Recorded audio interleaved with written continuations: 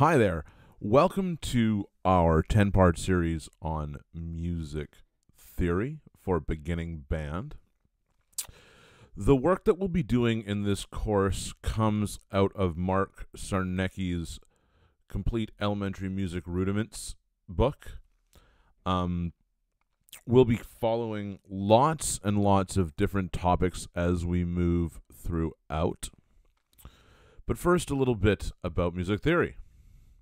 The study of theory is an important part of a complete musical education.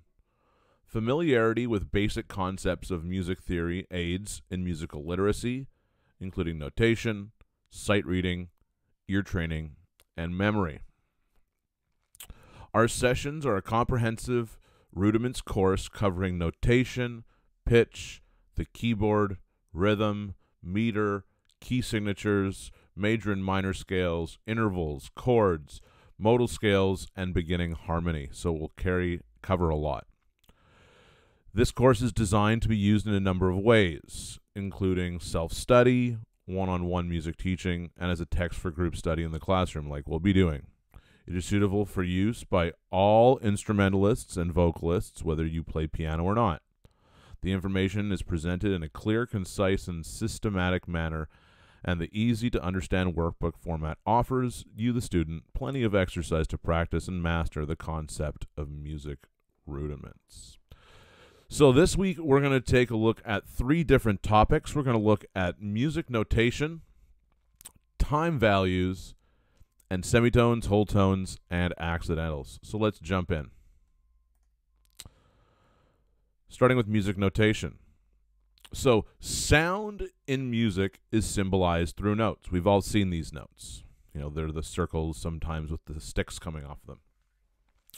Notes tell us the pitch. That's how high or low, and the duration, how long or short a sound is. Notes are placed on the staff, which consists of 5 lines and 4 spaces.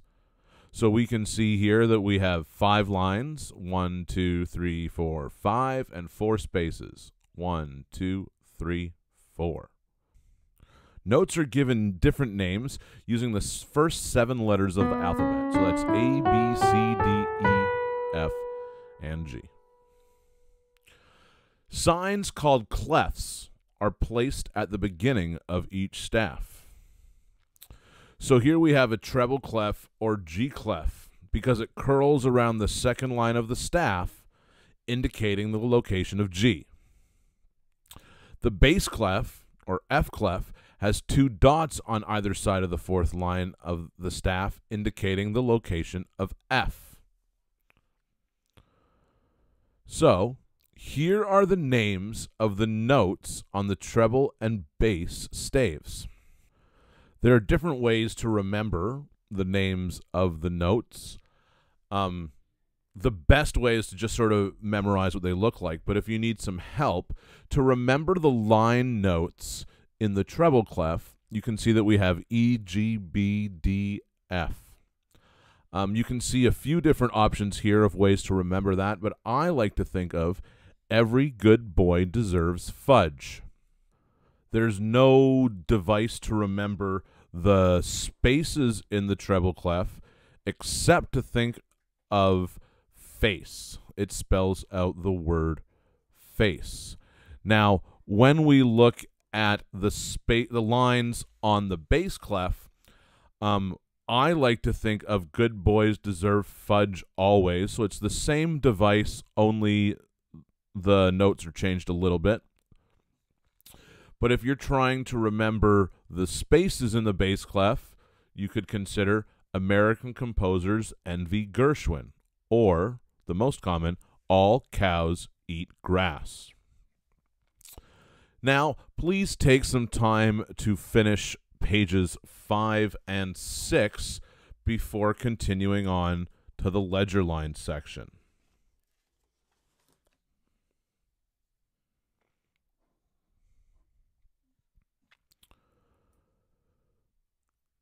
Great. Continuing on. So small lines called ledger lines are used to extend the range of the staff. These lines are used for notes that are above or below the 5 lines of the treble and bass staves. Here are some examples that include notes up to 3 ledger lines above and below the staff, but even more ledger lines may be added above and below if you wish to extend the range of the staff. So we can hear here that the ledger lines allow us to extend things a far way. If we were limited by the notes on the staff, all we would have is from the pitches E to F. By adding those ledger lines, just by the examples that we have here, we've extended it much, much, much further from an F an octave lower, which we haven't discussed yet, to an E an octave higher. So we can hear that that goes from here to here. The same can be said for the bass clef ledger lines. They extend it just as far. The treble and bass staves combine to make the grand staff. The 2 staves are joined by a straight line and a curved brace or bracket. So a grand staff has to have these 2 pieces at the beginning. So the line connecting the 2 staves and the bracket putting them together as well.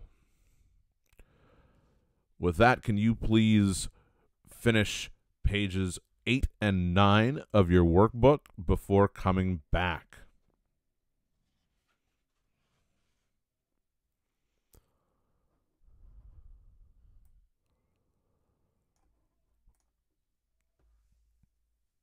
Great. Continuing on, hopefully all the notes and their positions made a lot of sense to you. If not, please don't hesitate to get in contact with me and I'll try to clarify everything for you. Moving on to time values. In music, different types of notes are used to indicate different lengths or durations of sounds. Remember, we said before that pitch is how high or low, and duration the amount of time, short or long. So we're dealing with duration. Different types of rest are used to indicate different lengths or durations of silence. So we can see here, we use sort of the same terminology, whether it's a rest or it's note. They obviously look very different. So our first note, the note that's just a circle with no stem, is called a whole note. We'll talk value in a few moments. Our whole rest comes off the second from top line and goes underneath. I like to think of that second to top line being the ground, and I'm making a hole in the ground, even though in this case, whole means all of as opposed to a whole. The second note is a half note. This is worth half of a whole note. Our half rest goes above the third line. For me, I think it kind of looks like a top hat, and hat sort of sounds like half. So that was how, when I was young, I remembered a half rest from a whole rest. Then we've got our quarter note, which is worth 1/4 of a whole note. We'll find out later that, generally speaking, our quarter note is our basic beat, is worth 1 beat. So when we go backwards, the half note is worth 2 and the whole note is worth 4. Our quarter rest is this kind of squiggly line. You don't need to copy exactly what it looks like. While we're in class one day, I'll make sure to draw one up for you so you can see how easy they can be to draw. Our 8th note is like our quarter note, but with a tail on it. And our 8th rest is very simple, a line on one side with a dot connected to it. Almost kind of like an R, but a bit different, obviously. Our 16th and 32nd notes just add more tails, and our 16 and 32nd rests just add more dots. When 8th, 16th, and 32nd notes appear alone, they have a small curved line called a flag. So each of these, our 8th note has 1, our 16th has 2 flags, and our 32nd note has 3 flags. However, when two or more of these notes occur, they are usually joined by lines called beams. So we can see here they've got two eighth notes together, so instead of doing two individual ones with flags, they've drawn a beam across. With the 16th, two beams, and with the 32nd, three beams. So those beams are imitating the flags.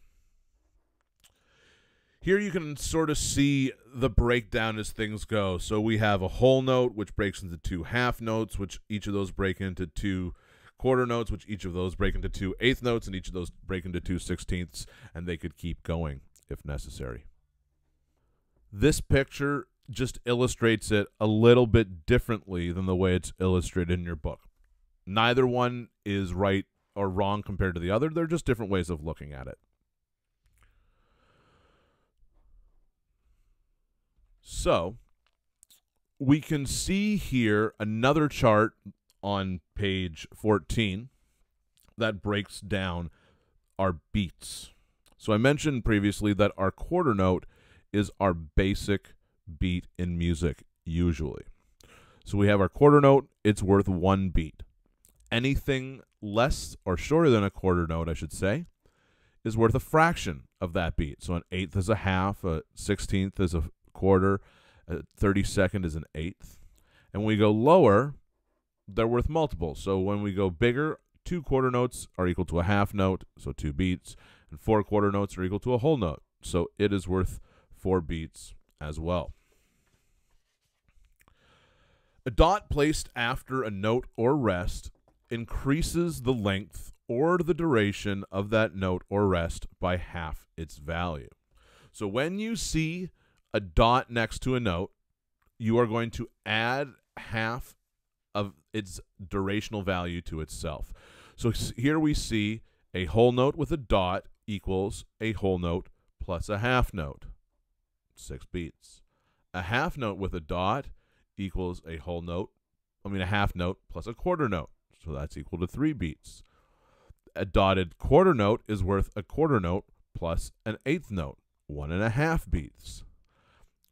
A dotted eighth note is equal to an eighth note plus a 16th note, or 3/4 of a beat. And the same is true for all the rests that go along with those. Please take a few minutes to finish question 1 on page 15 before we continue with time values.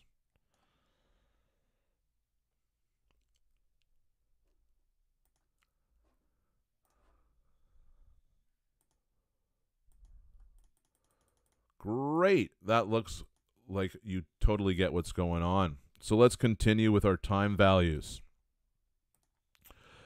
Notice where the dots are placed beside the notes and rests in the staff if they have a dot next to them. For a note in a space, the dot goes in the same space. For a note on a line, the dot goes in the space above. For a rest, the dot goes in the third space of the staff. So here we see space notes, and the dots are all in the same space as the note. On the line notes, the dots are all in the space above the note, and with rests, the dots are always in the third space, as we see. A curved line is placed between two notes of the same pitch. It is called a tie. The first note is played and the sound is held for the value of both notes. So we can see here that we have two of the same note with this curved line going next to them.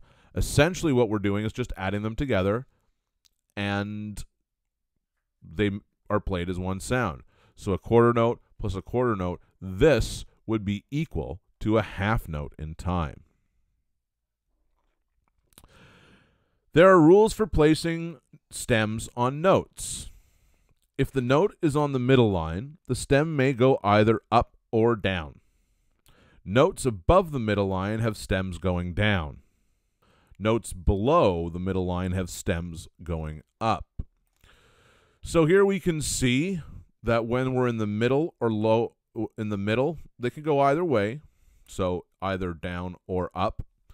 When the notes go above the middle line, the stems are on the left side of the note and they go down.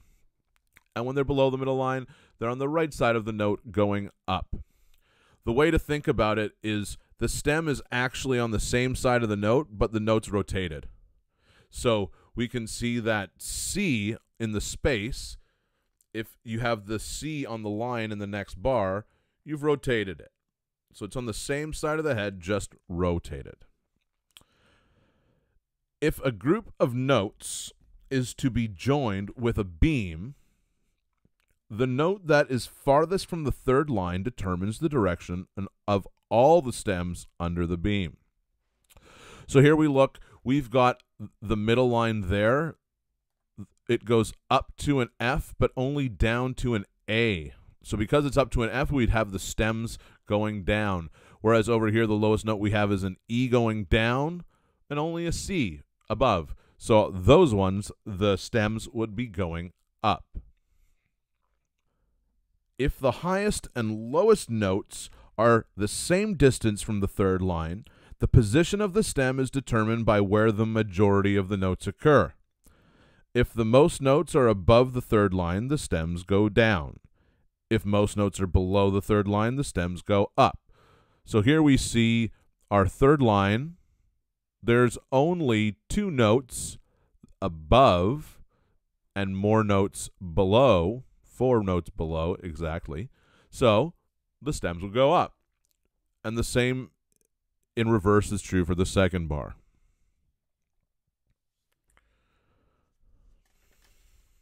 Now, please take some time to finish pages 17 through 19 in your workbooks before we continue on with accidental, whole notes, and semitones.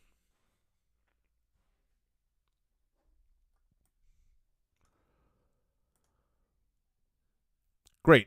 Continuing on. Once again, if you're having any trouble, please contact me about getting help. We can either do it in person during a flex time, or we can do it online, whatever works best for you. So please just let me know. So now we're moving on to semitones, whole tones, and accidentals. The piano keyboard is made up of semitones. A semitone is the shortest distance between 2 notes in Western art music. On the keyboard, it is the distance from one key to the next key. Black or white, C to C sharp, or D flat is a semitone. So is E to F. So here we can see it doesn't matter if it's going, if there's black notes or in between or not, it's always the next adjacent note. It's really great to think of semitones from the top because you do see every note from the top, whereas from the bottom sometimes we forget. So we have white to black, white to black, white to white, as long as it's the next adjacent one. Meanwhile, a whole tone is made up of 2 semitones. On the keyboard, a whole tone is any 2 keys with one key, black or white, between them. Whole tones often have 2 different letter names in alphabetical order. For example, C to D, or F sharp to G sharp, and A flat to B flat are all whole tones. So here we can see whole, skip 1, over. Start, skip 1, over. An accidental is a sign placed in front of a note that alters its pitch by raising or lowering. Here we see that a sharp, which looks like the hashtag symbol, raises a note by 1 semitone. A flat, which kind of looks like a lowercase b with a point on the bottom, lowers a note by 1 semitone. And a natural, which is this symbol here, cancels a sharp or a flat. So here we can see the sharp and flat notes that happen in those black spaces. So F raised to F sharp, G raised to G sharp, A raised to A sharp, C raised to C sharp, and D raised to D sharp, with the same being true going the other way. G lowering to G flat, A to A flat, B to B flat, D to D flat, and E to E flat. Not all sharps and flats occur on black keys. For example, as we see here, E sharp, B sharp, F flat, and C flat are all played on white keys. So if we were on B and we wanted to go up, there is no black key to go to, so it would go to that next white one. Or if we were on F and we had a flat next to it, there's no black key, so it would come down to F flat. In music, the sharp, flat, or natural sign always goes in front of the note on the same line or space as the note they affect. However, when you write the letter name of a note, the sharp, flat, or natural sign goes after the letter name. For example, F sharp and B flat. So here we always see sharp F, but we call it F sharp, or flat F and F flat. When a note has been altered by an accidental, it remains altered for the remainder of the measure, unless it's changed by a new accidental. With accidentals, we can change the name of a note without changing its pitch. This type of change is called an enharmonic change. So that's the word harmonic with the letters E and N before it. For example, the enharmonic equivalent of F sharp is G flat. The enharmonic equivalent of D sharp is F flat. Please take a few minutes to complete question 1 on page 21.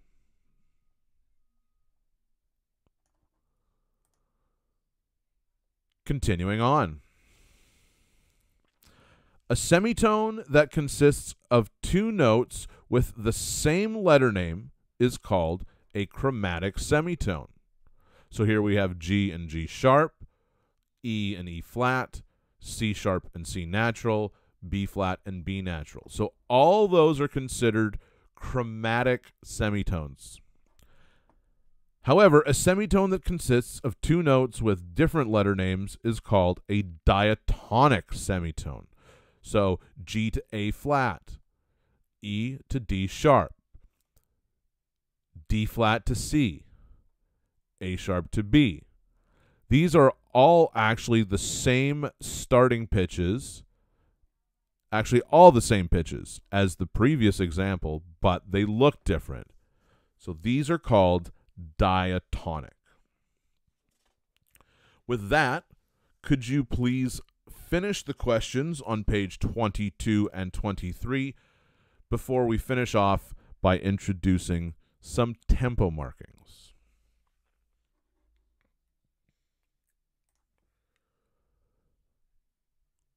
Great.